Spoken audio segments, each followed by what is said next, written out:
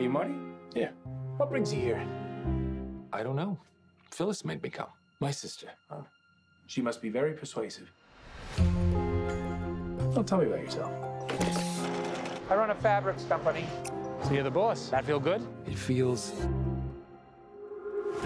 Phyllis has always been the strong one. You're a grown man hiding behind a wall of curtains. I think I can help you. The first thing I'm going to do is completely unethical. I'm going to give you a hug. No, I'm a hugger. There's no shame in feeling pain, Marty. Be the ruler of your own domain. Work begins at 9 a.m. sharp.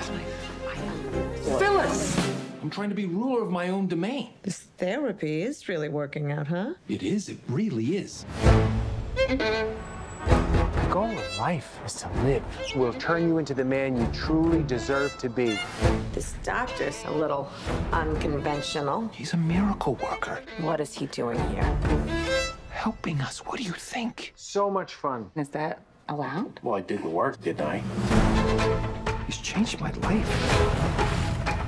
He's changed me. You clearly have a good eye. Me? You're the one with the good eye. Eyes. 2 eyes. The appropriate quota of ocular spheres.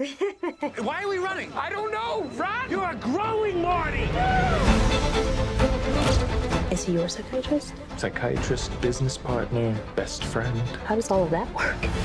He just has no boundaries, and I don't trust him. Cut her out of your life. She's the only family I have. Without trust, we have nothing. I trust you completely.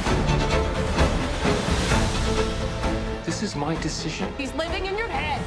I am going to take care of everything. Feels good, doesn't it? Yeah.